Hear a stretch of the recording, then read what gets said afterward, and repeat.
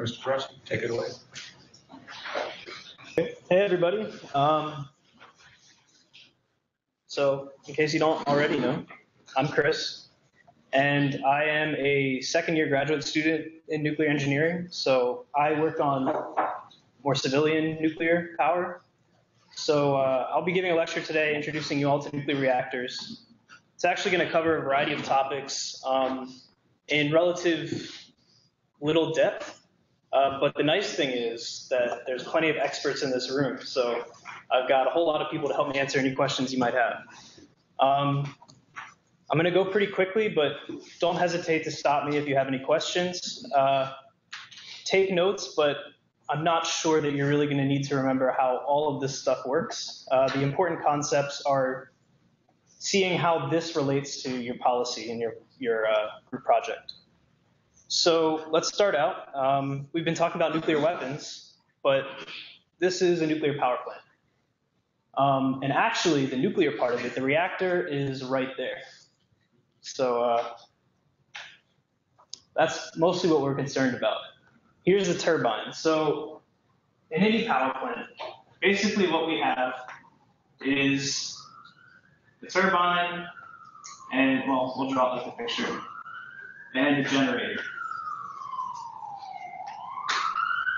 And what we're trying to do is get the turbine to spin, which spins this shaft, and we get electricity out of the generator. And so really what all power plants do is they figure out a way to get this to turn. And mostly the easy way to do this, or not necessarily the easy way, but the way that we do it is with steam, that's steam, or potentially gas, so not necessarily water boiling, but it could be a gas expanding in the turbine. And that's how a coal power plant works. That's how a natural gas power plant works. That's how a nuclear power plant works. The question is, what are you using to get that steam in the first place? But the turbine's really an essential part, right? So this is a nuclear core. Did everyone copy down this information? Can I erase it?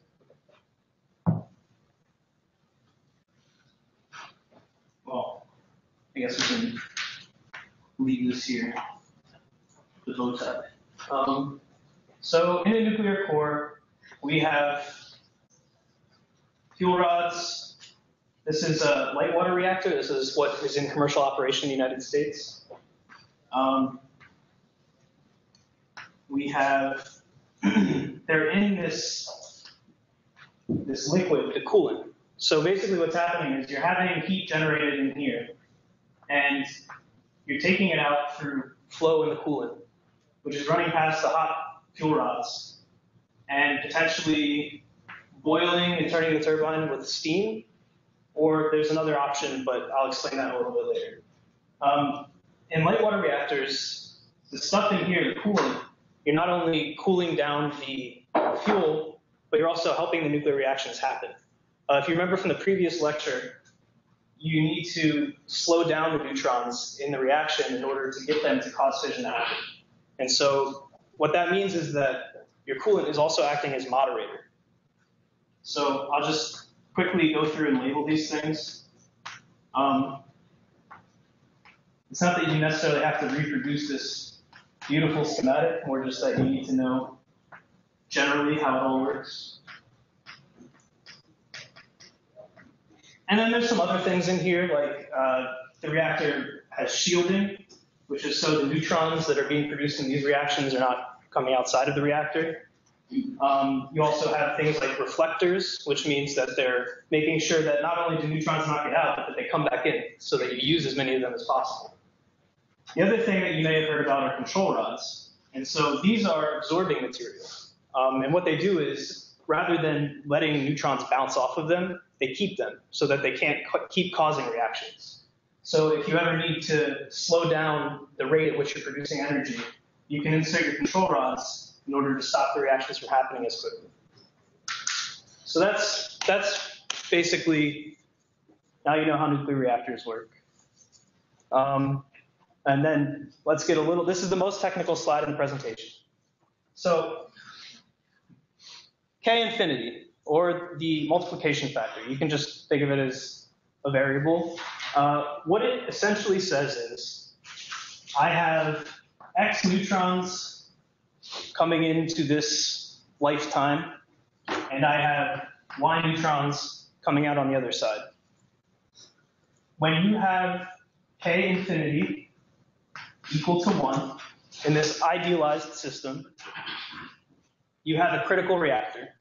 What that means is what you put in, you get out. So now, when we go to our next generation, we have Y equals X. And on the other side, if it's still critical, we keep, well, that's not infinity. We keep getting Y back out. So it's self-sustaining. That's what a critical reactor is. So if you ever see a movie or something or a video game or whatever, so it's like, oh, reactor's gone critical. That's the good thing. That's what we design it for. If K is less than 1, so let's go over here. So K equals 1 is critical.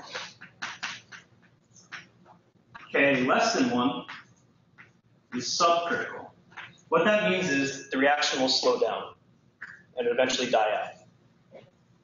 K greater than 1 is supercritical. In a nuclear reactor, a nuclear power plant, you're basically controlling to keep K equal to 1. And there are some other factors in a non-ideal reactor, but we don't need to talk about those. In a nuclear weapon, you want K greater than 1 because you want it to grow exponentially until you exhaust all the nuclear material. And you generate a lot of heat, but it happens very quickly. So there are a couple factors that are in this equation, and it's not so important for you to understand them mathematically as it is for you to understand conceptually what's happening in a nuclear reactor. So the first thing we have is the reproduction factor. And the reproduction factor essentially tells you, all right, is it okay if I erase this right here? Okay. And trust me, after this presentation's got a lot more pictures and few variables. Eta, or the neutron reproduction factor, essentially tells you when we have that neutron come in, and we have our uranium nucleus, for example, that we've talked about and how fission works, and then we get this excited nucleus, where I'm using this to say that this is the original uranium plus the neutron. The neutron reproduction factor tells you for every neutron that is absorbed in the fuel, this is how many you can anticipate to get out. And so if you remember from lectures, we said that this breaks up into a couple pieces and a few neutrons. Remember that when we talked about how many on average you get out of a reaction? So the neutron reproduction factor is going to be on the order of 2 or 3. So keep in mind, we're trying to somehow have these 4 things multiplied together equal 1. The next thing is the thermal utilization factor. The thermal utilization factor tells you for all of the neutrons that are not just absorbed in the fuel, but are lost in the coolant or lost in the shielding, this is how many are actually used for fission. So you can expect this factor to be less than 1 because inevitably you're going to lose some neutrons in various other places. For example, the control rods. The next thing is the resonance escape probability. Now, this is probably the most technical one. But really what's happening here is, I don't know if all of you remember from the last lecture, but there was this graph that kind of looked like this. And what it was telling you is sort of the probability that fission will happen based on how fast the neutron is going. And so this area right here is called resonance. And all you really need to know is, as a neutron is slowing down, it has a probability that it gets captured before it gets to the part where it's going to actually cause fission. So the resonance escape probability is the probability that a neutron will slow down without getting captured in a way that it won't produce fission. And then finally, the fast fission factor is a factor that tells you the total number of fission neutrons. So the total number of neutrons you get out of fission compared to the number of fission neutrons you get from specifically those neutrons that slowed down. And okay, I think I'm going to take a step back real quick and just kind of summarize. Essentially what we have is K, which we want to equal to 1, is equal to the number of neutrons we get out of a reaction times how many of them are actually going to cause fission times how many of them are actually going to get to the point where they can cause fission times extra, bonus. And the bonus is fast fission. And so what that means is we talked about how things need to slow down to cause fission, but sometimes they don't have to. Sometimes they cause fission when they're really fast and the probability is low, but it's still a probability.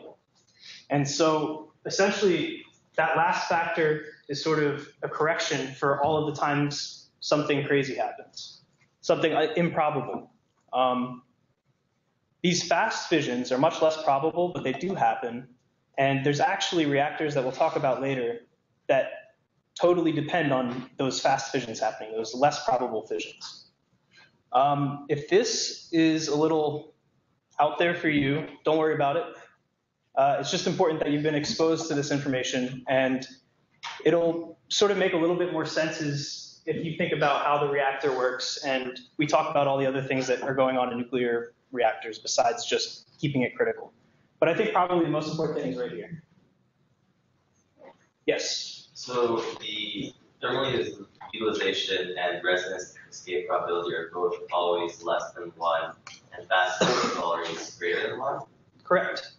Because fast fission is the total number of fissions versus the fissions that we're talking about just from neutrons slowing down enough.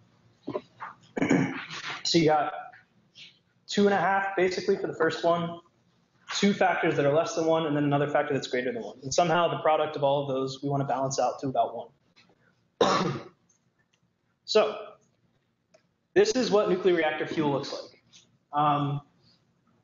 There's a whole lot of different types of nuclear reactor fuel, but the most important one to talk about is uranium.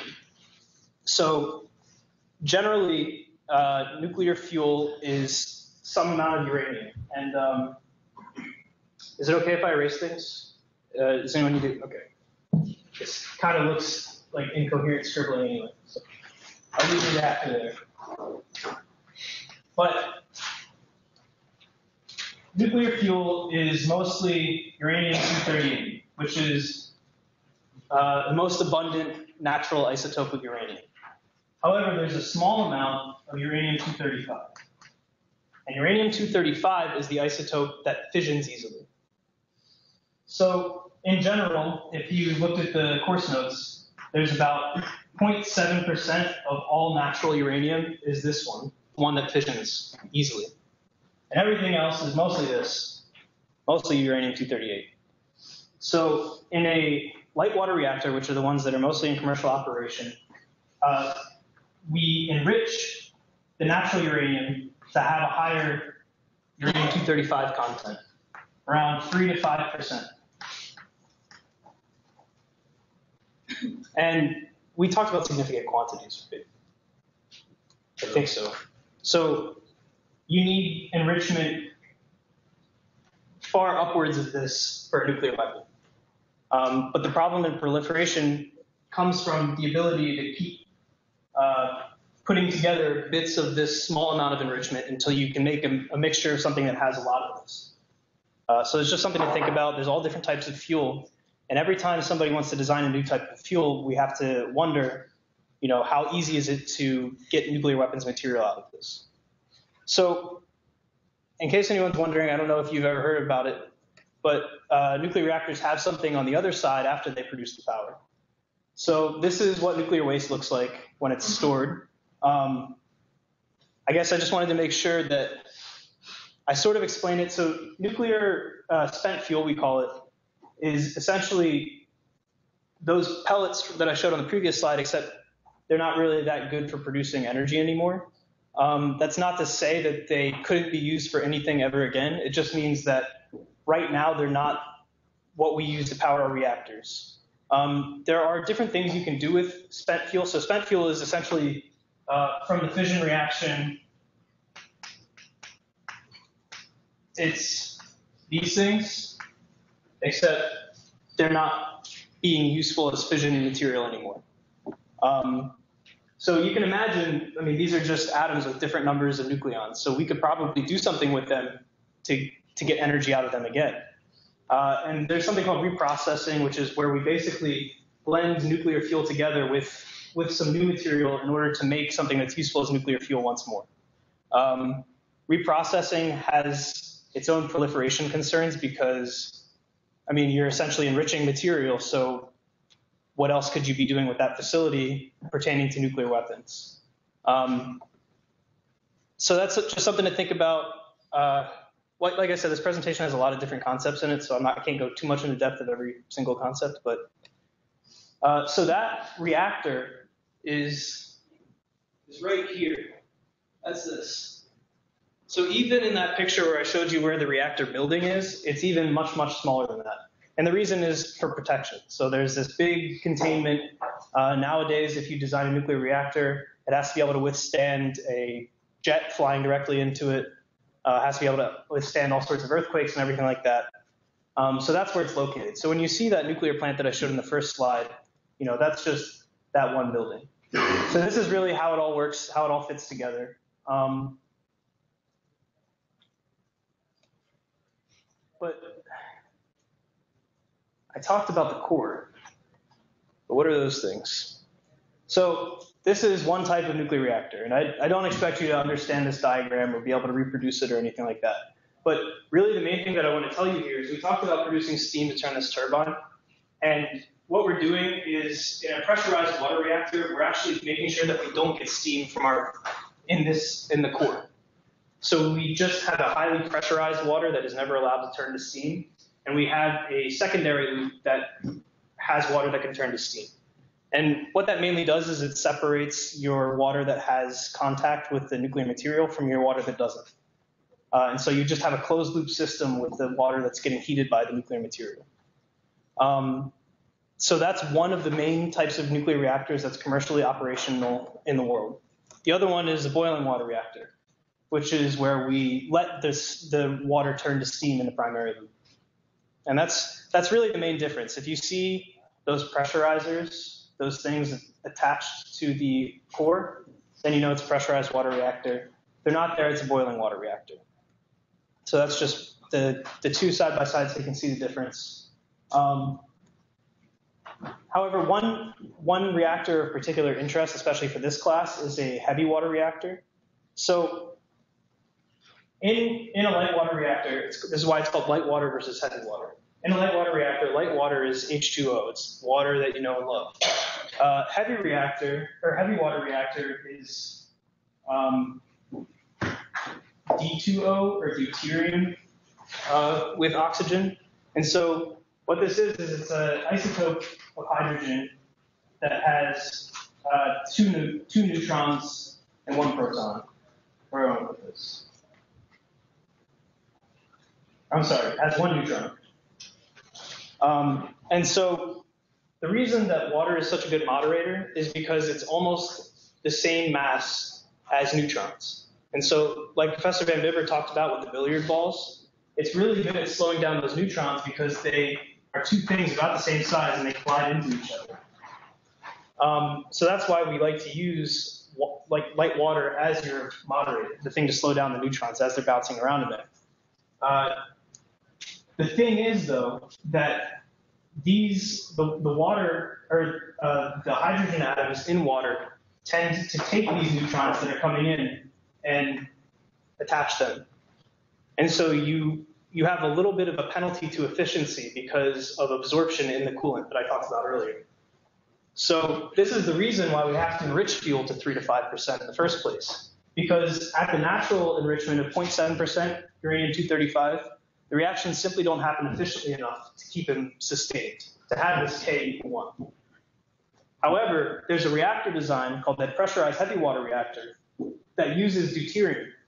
And in deuterium, you get a little bit less of moderation, but you also don't absorb these neutrons as they're bouncing around because you already have a neutron attached to your hydrogen atoms. And so what this means is you're actually able to run a reactor with natural uranium. So this is really important for proliferation concerns because what it means is a country can operate a heavy water reactor and they don't need an enrichment facility. So there's a couple different ways you can look at this. If a country says we just want peaceful nuclear power, but they have enrichment facilities and heavy water reactors, then what are they enriching for?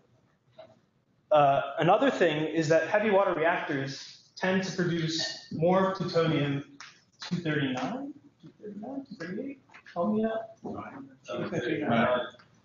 239 from this uranium-238, which is can be used in weapons as weapons-grade material. In fact, there's a specific design of heavy water reactor called the CANDU reactor, which is Canadian, it stands for Canadian Deuterium Uranium Reactor, where it has these, what are called calandria. So instead of having that pressure vessel, it has these pressure tubes. And in a normal light water reactor, you have to shut down the reactor for a certain amount of time in order to replace the fuel, to put in fresh fuel. However, in a CANDU reactor, they're designed so that they never have to turn off. You can just refuel online by taking out one tube and putting in another. Now, if you think about that, it makes it a lot harder to monitor whether people are accounting for all the nuclear material that they get out of their reactor,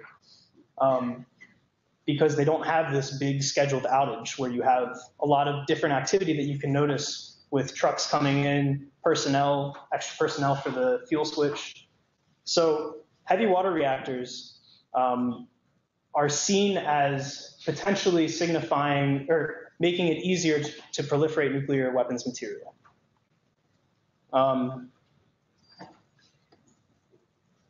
Okay, I don't know if the rest, well, I have a lot more stuff, but if it's beyond what you want me to talk about, just let me know. I guess before we go on, if anyone has any questions about anything I've said so far, please let me know, because I think this is probably the most important part of the presentation, what I've covered already. Moving on, I'll talk about some things that I find interesting and that I think may be interesting to all of you, but I want to make sure that these other concepts were relatively clear. A couple questions myself. So since I'm not a reactor physicist, in a boiling water reactor, there's no secondary loop then, so the steam, which may contain, almost maybe surely will contain some radioactive isotopes, actually will be in contact with the turbine. Correct. Okay. Second question. In the four-function formula there, one loss mechanism for the neutrons is that can actually, which I didn't talk about, but we'll maybe talk about sometime in the future, can actually be captured by the uranium and gamma decay to the ground state without fissioning. That goes into the thermal utilization factor then? Is that buried in there? Yes. So the thermal utilization factor is, once the neutron is absorbed, does it actually produce a fission? Okay. Yeah. Does anyone else have any other questions? I was actually going to connect, I'm glad you brought that up, because I was actually going to connect to the nuclear reactions you talked about last lecture. So if you don't remember, there was a slide on the last presentation in which there was the total cross-section. So the total, what works out to be used in the probability of interaction between the neutron and, say, the uranium nucleus. And it was composed of a few different probabilities, a few different cross-sections. There was elastic scattering. There was inelastic scattering. There was neutron capture. And there was fission.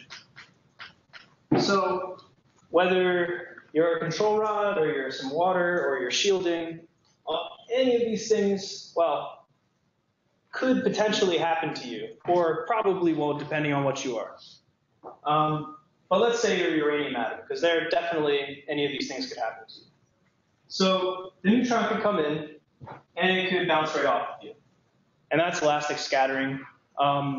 Although elastic scattering is distinguished from inelastic scattering in that it's a perfect collision and scatter, which means that you're not changing the energy. It's not the neutron is imparting energy to the thing it bounces off of. Inelastic scattering can happen when the neutron actually changes energy. And so inelastic scattering is the primary thing that happens in the moderator, which is what I'm talking about here. And so that means that some of the energy from the neutron that's going fast is taken away from it so that it slows down. Elastic scattering is more a reaction that you'll see in the reflector, so that you can make sure that the neutrons don't leave, but they stay inside and wait until something happens. Neutron capture is something that happens primarily in the absorber, but also can happen in the fuel as well. And what that means is that it gets in there and it doesn't come back out. And rather than fission or something else, whatever absorbs that neutron de-excites simply by the emission of a gamma ray. So energy. And then finally, of course, the one that we are most interested in is fission.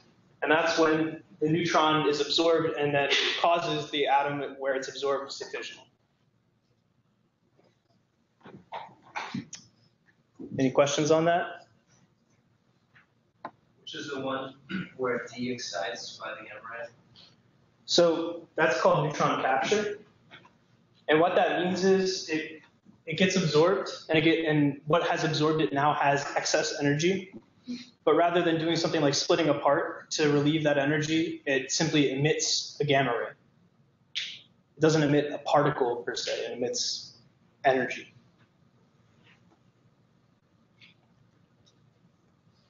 Which, sorry. Yeah, what is this formula all add up to? Oh, so this is the total cross section, or sort of like the total probability of an interaction. So, I mean, there is a possibility that the neutron flies through something without really interacting with it. So it essentially doesn't see it. That was the idea of the cross section, is that it's like its physical size to that object is finite. So this total probability of interaction is composed of some probability that it will bounce off, some probability that it will run into it, lose a little bit of energy, but still bounce off, some probability that it will get stuck to it, and some probability that it will cause fission. Carl had asked about gamma. The absorption in the fuel, like uranium, without actual fission, that's contained in the reproduction factor, not the utilization. It's absorbed by thermoutilization, splits out, it was absorbed by the fuel rather than anything else. The reproduction factor weighs the average neutrons per fission by the total cross section to take into account the amount of fission. So it's just. Thank you. Okay. Did everyone understand what he just said? Using words. So what he said was that the absorption of the neutron release of gamma is part of eta and not of F, right? So, okay. Right. The thermal utilization factor is about whether the neutrons are actually going to the fuel or whether they're going somewhere else. The reproduction factor is once the neutrons are absorbed in the fuel, do they cause fission? And therefore, how many come back out? So thank you. Any other questions? So what do we want this total probability to be around? Is there a certain ballpark? I think, okay, so this is, maybe if someone wants to correct me on this, I'd appreciate it if I'm wrong, or if you can say it better. But I believe that it is not, there's no universal total cross-section that every atom has. It's, because, I mean, some just have a lower likelihood to have an interaction at all. So the total cross-section, in the way that we think about cross-sections, like how big is the barn that you're trying to hit, some barns are small and some barns are big. Anything else? All right. So I think I'll go through stuff quickly now because this other stuff is not necessarily something you all should leave this class knowing forever, but it's important to know in the context of this course that there are a whole lot of uses for nuclear energy that make it very probable that we'll see more of it in more countries all over the world. And there are people that, well, there are people that say if a country gets nuclear energy, then they're more likely to get nuclear weapons or be able to get nuclear weapons if they want to. And so it's important to realize that there are a lot of reasons why people want to have nuclear scientists and nuclear power plants without producing weapons. However, you have to balance everyone could have it, the benefit of the doubt, with different ways that you can mask clandestine weapons activity. So the plants that I've talked about are what exists already. This is basically just a really small nuclear plant. It's called a small modular reactor. And this is basically the next new thing that we're going to see, hopefully in the United States, but also in other places in the world are interested in small modular reactors. Small modular reactors, basically they're smaller, which means that they may be useful for deployment in remote locations, military operations in other places, Arctic research bases, etc. So this is something that could potentially be an individual power source for, say, a clandestine facility. So small modular reactors are good for civilian power, but who knows how they could be used. This is a slight variation on a figure that many nuclear engineers have seen a lot of, but basically it just shows the timeline. Nuclear reactors are not just one thing, there's a whole lot of different ones. And people have been working on them throughout history since they've been invented. So there are more designs coming out. However, every time somebody wants to build a new type of nuclear reactor,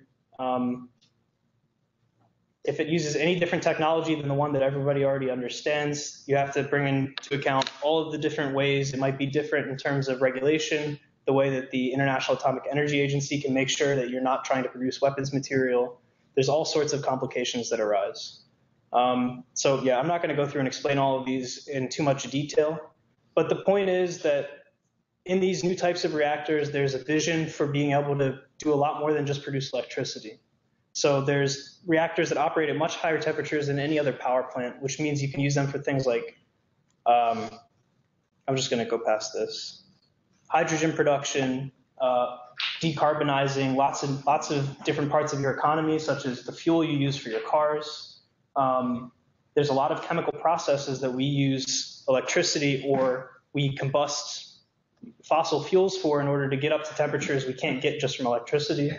And so there's a whole lot of uses for nuclear power that countries may be interested in, that may be a reason for them to justify their nuclear program, that are there to worry about when you're thinking about whether or not a country is interested in producing nuclear weapons with their so-called civilian reactors. This is what I got when I searched health on Google Images, but you can also use nuclear technology for producing medical isotopes that are very important for different therapies in the medical field. It's important, though, to keep in mind that what you're essentially doing when you're producing medical isotopes is you're producing a very, very specific nuclear isotope with your nuclear reactor, or your accelerator. So medical isotope production is something that's very important, but if you have the ability to produce exactly what you want with your nuclear facility, that's definitely something to scrutinize. This one has wind turbines, but as I mentioned before with small modular reactors, you also may use nuclear reactors for remote locations because they have very few environmental conditions that they require as opposed to other power sources. For example, even natural gas pipelines can freeze in cold regions, and this isn't as much of an issue with a nuclear reactor. So, I mean, part of the reason that nuclear submarines exist is because they can operate extremely quietly, and they can stay submerged for a long period of time. The same concept of being able to be clandestine can be extended to nuclear reactors that we're developing to be more and more applicable anywhere in the world. And then just the final one that I wanted to talk about, because it's the one I'm most interested in, is ocean water desalination. So turning ocean water into drinkable water, or potentially used for things like agriculture. And the reason I said in the desert here is because there are countries such as the United Arab Emirates that are ramping up their nuclear, or they're building nuclear power plants for civilian use for the first time. And I think it's in Dubai is the largest desalination plant in the world. I mean, they rely on desalinated water for their drinking water. And so we're going to see a lot of, Saudi Arabia is pursuing a civilian nuclear power program as well. So these are sort of incentives for countries that have never had nuclear power before, as the climate changes and as more areas become water scarce, that they'll be pursuing nuclear power programs. So it's just something to keep an eye on. And then this was just sort of a little plug because this is what I work on, but there's a lot of advanced nuclear reactor companies in the country, and just wanted to point out that there's one here in Berkeley as well. But anyway, yeah, I guess I told you about reactors, told you how the nuclear reactor generally works, and I also gave you a little bit of more information about what's going on the civilian side of things. Any other questions before we turn it over to Dr. Mel? All right. Well, if you have any other questions about the presentation after the fact, feel free to send me an email or anything else.